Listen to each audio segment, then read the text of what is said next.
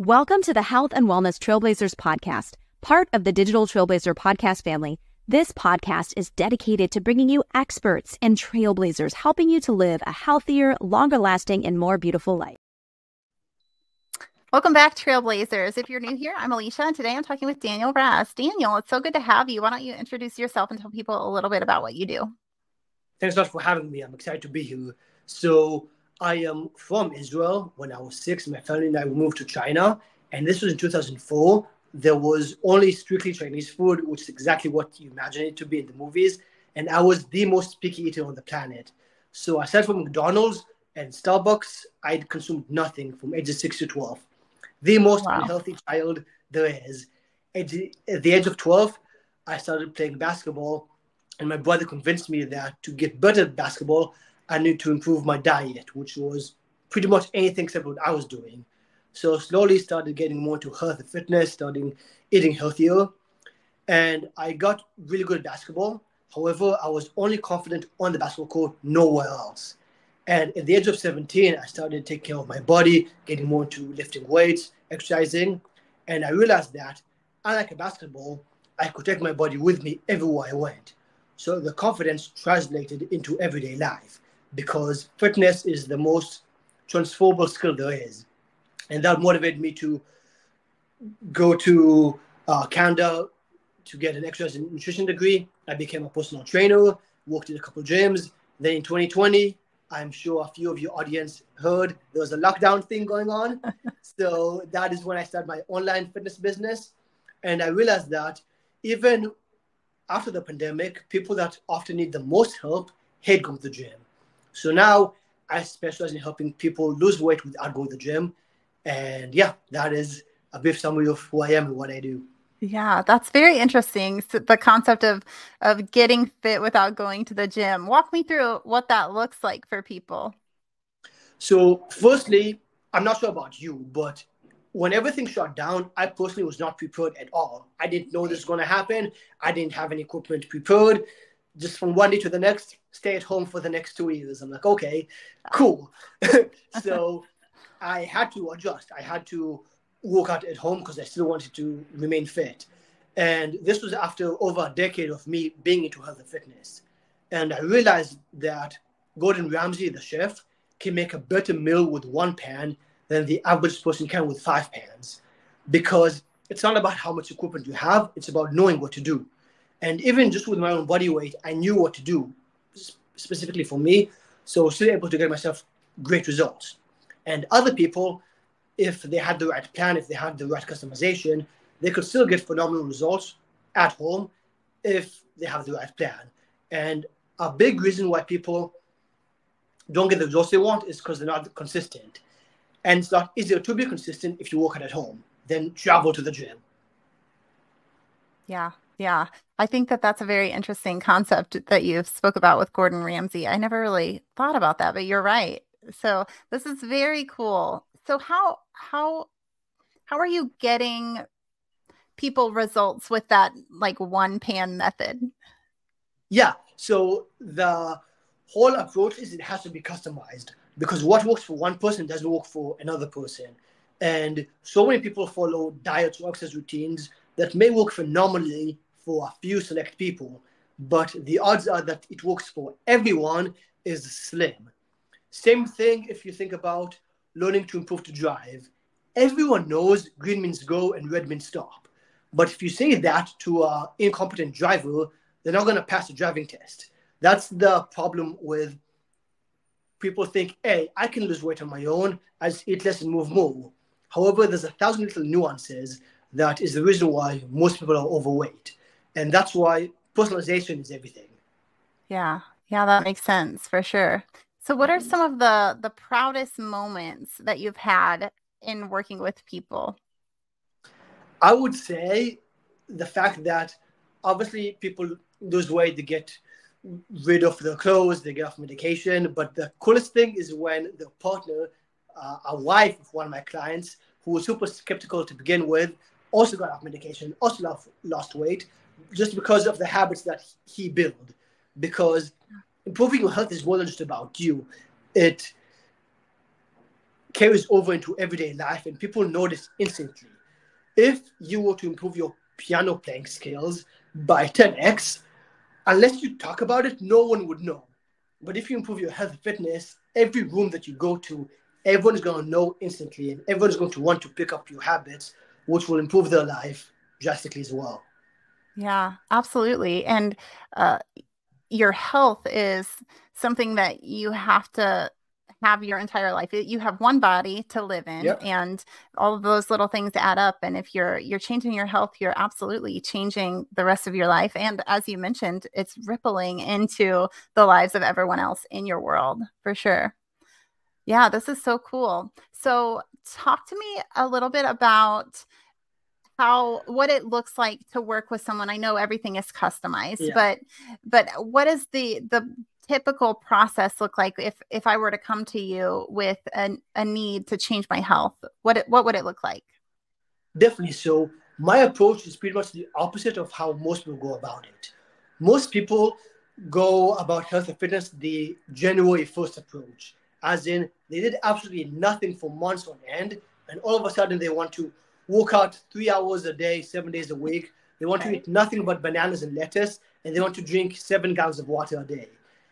That's an awful idea because the likelihood you'll stick with it for more than 10 days is slim to none. Yeah. I like to start with what I call the easy wins. Things that take zero time or effort, but move the needle in your favor. Because people don't like motivation, they like tangible results.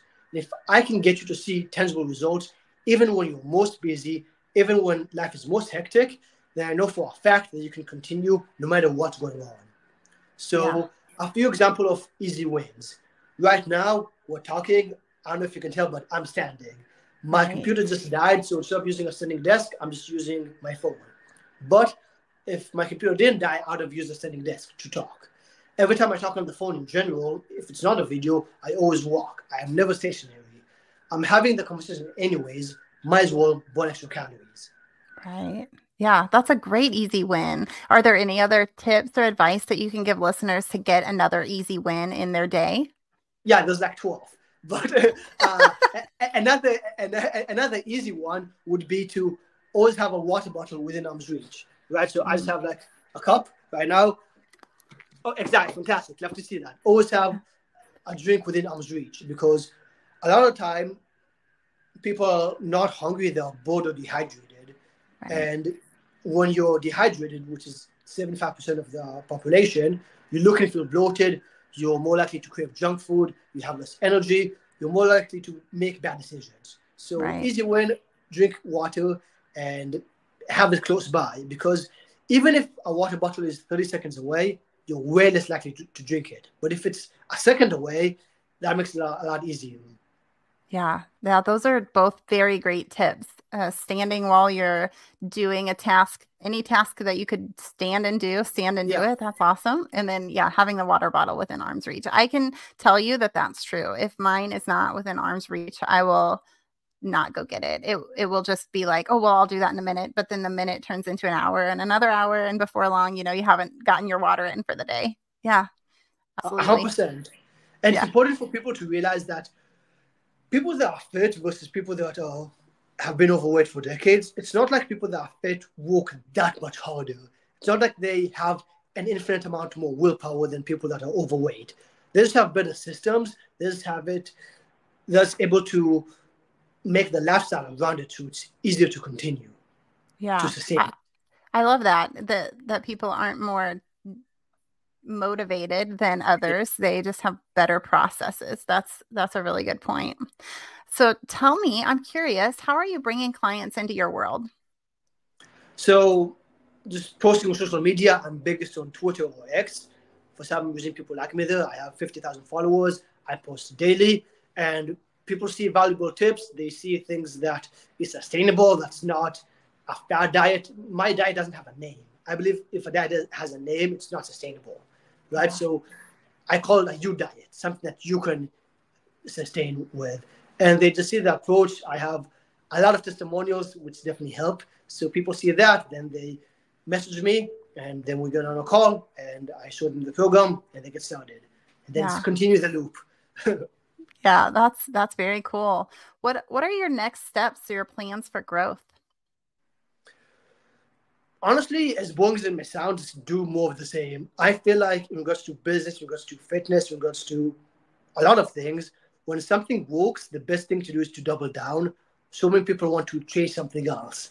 Yeah. And I definitely see this a lot in business because I just get my clients' results, I post testimonials, more clients, more people want to talk to me, and then I talk with them, sell more people. It's a pretty simple process. If I was to all of a sudden change business models or go into crypto or do something that's completely Right. unrelated, that will probably get me distracted. It's kind of like being in a successful marriage and say, this is good. I'm going to go date somebody else. I don't think that's a smart move. And as silly as Right. it may sound, in regards to relationships, in regards to business, people do that all the time. Yeah, that's true. That's a really good point. You're not wrong. That's what people do for sure. So you have a very large following on Twitter, on X. Are you I don't have a I don't spend a lot of time on that platform. Is there a Yeah. community feature on X on Twitter? They have Yeah, but it's not spaces, good. right? It's not good. Okay. Yeah, I wondered if they had like do you have an email list that you're putting people on? No, I personally just don't like email. And I'm going to relate it to fitness as well. Uh-huh. Let's say deadlifts. Deadlifts are a fantastic exercise. I personally don't like it, so I don't eat it. Kombucha, super healthy drink.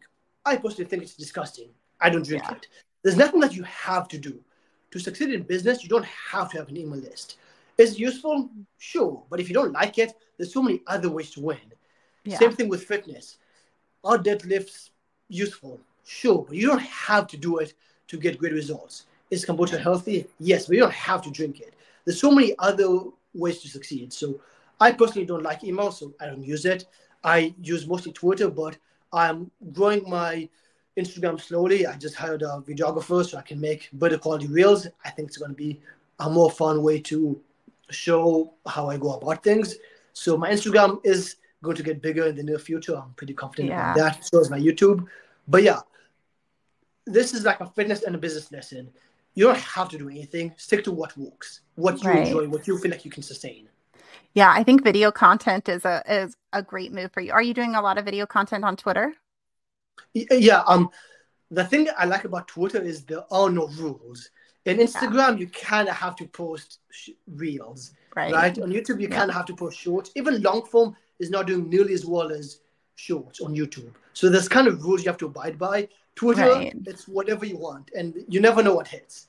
So I Yeah. kind of like that. Right. But yeah, once my reels start popping, hopefully, then I'll post it on Twitter as well. Right. Yeah, that's a great idea for sure. I think that video content is awesome. What I see on YouTube is shorts are great for getting people to see you, and then your Yeah, longer form content will show up in their feed, in their on their homepage, right? So if they've engaged with your shorts, then you can get it's kind of a gateway into your longer form content. So yeah, definitely yeah. good. A great quote with that is short form makes you well known, long form makes you known well. Yes, absolutely. That's really good.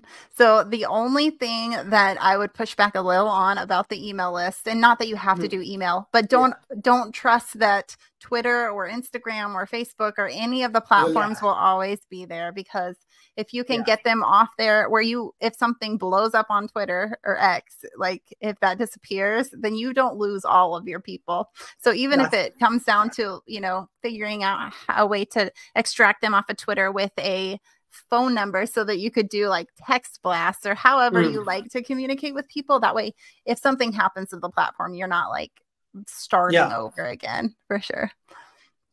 That's a good point. I'll definitely take that feedback. What are your thoughts regarding Telegram? Having a So Telegram?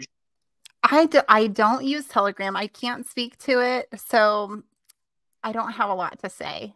I Okay, don't know enough about the platform to really be able to give any advice or any tips on it. okay. Yeah, yeah, I'll definitely take that feedback. I guess the biggest reason why I don't have the best experience with email is I have like 5 copywriters a day message me telling me right. they'll write my emails for me, and I'm like give a few a shot because they said they'll do it for free, and they just disappointed greatly. Oh. But maybe I should just do it on my own and just Well, try it really, out. what you could take, how you could take the resistance out of that is if you're posting on Twitter every day, then Yeah. just use that as your content for your email. You don't have to come up with some elaborate thing. Just think of it as a tweet, right? That you're just engaging in a different way on a different platform. Just it's another way to reach out to people, but it's a way for you to get those people in your world so that you own the contact Yeah. then, You're right? on the list. Yeah. Yeah. So that's definitely something that I would say would be a great next move for you. And don't think that you have to outsource it to somebody else because Okay. it's hard to get that, that Yeah. branding right whenever you're giving it to somebody else. Yeah. I don't like to outsource anything. I do, other than the video edits, right? Because I don't care about. I don't outsource anything. Yeah. And I think that you could very easily integrate that into your day without it being a thing that's really causing a lot of resistance in you. Okay. Yeah, for sure. Daniel, it's been Well, so great having you here today. Thanks for sharing all of this value with our listeners. definitely. I really appreciate your insights as well. Yeah, no problem. Let's see. Let's push people off to where they can connect with you. I know we talked about it a couple of times, but say it again just in case anybody was missing that moment. So I'm most active on Twitter or X at Daniel Raz _fit. And depending on when you listen to this, hopefully you can search my name on Instagram, Daniel Raz _fit, and I'll be pretty high up there as well. And YouTube, Facebook, Daniel Raz _fit. It's the same content as Twitter, but hopefully Facebook is the same content as Twitter, but Instagram and YouTube will be its own reels. It will be different. And I think it will be more entertaining than entertaining and educational. That's my hope. Yeah, that's great. I will make sure to link everything so that people can click on it and find you easily. Again, thank you so much for being here today and sharing all of this with our audience. It's been wonderful. Definitely. I appreciate you having me on. Yeah. And for everyone listening, we'd love it if you'd like this episode and subscribe wherever you're consuming this podcast. Thanks for